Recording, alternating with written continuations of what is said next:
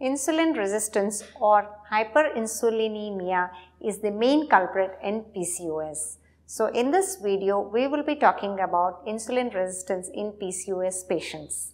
Hi friends, this is Dr. Rajeshwari. I am a senior gynecologist at Care Hospital, High Tech City, Hyderabad. Yes, the insulin resistance can be reversed with a good diet and an exercise regime.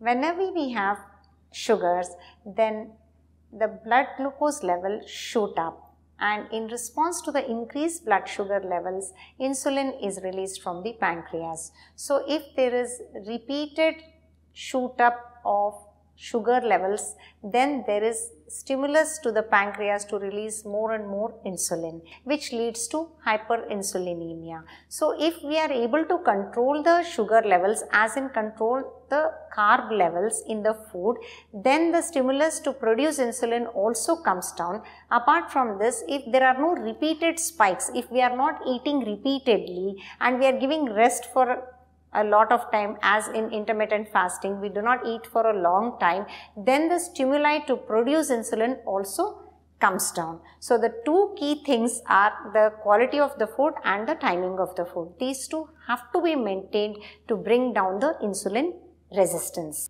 Insulin resistance is the reason why PCOS patients find it so difficult to lose weight. Insulin is more sensitive to carbohydrates than proteins and fat. When the amount of carbohydrates comes down, then definitely the secretion of insulin also comes down. Of course, proteins also trigger the secretion of insulin, but not as high as carbohydrate. If we cut down the carbohydrates and also increase the physical activity, then the glucose is well utilized by the body, and day by day the fat content of the body also comes down, the calorie requirement also comes down, and the muscle mass also increases because of exercise. And by doing both the things in a balanced way, we can reverse the insulin resistance.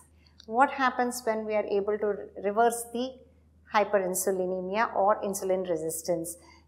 Blood sugars are well controlled, our body is able to utilize the insulin in a better way. All the characteristics of hirsutism, as roughening of the skin, pigmentation, acne, hair fall, all these can be well controlled. If we are able to maintain the insulin resistance in the long term, then we are able to lead a very healthy life. Thank you.